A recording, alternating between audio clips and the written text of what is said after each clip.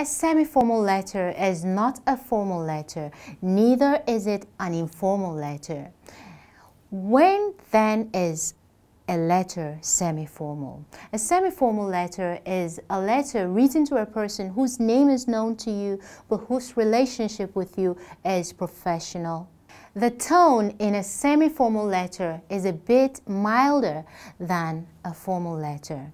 A semi-formal letter is a type of letter you write to someone who is not close to you but is known to you by virtue of a business or other professional way. Such letters are not written to siblings or friends or close acquaintances. No, instead a semi-formal letter is written to one's boss or a landlord and on.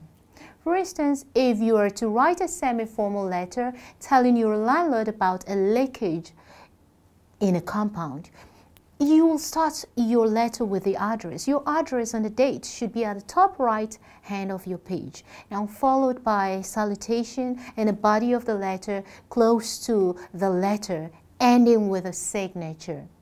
For the body of your letter, you could say, I would like to draw your attention to a leaking tap in a compound which has prevented the tenants from washing in the compound for the past 2 weeks. It is an issue that has hindered some of us from enjoying your benevolent act of providing the tap in the compound. We hope you will again show us your kindness by fixing the tap for the tenants. Stuff like that. Always remember to state your issues by avoiding undue explanation. Keep your letters simple and straight to the point.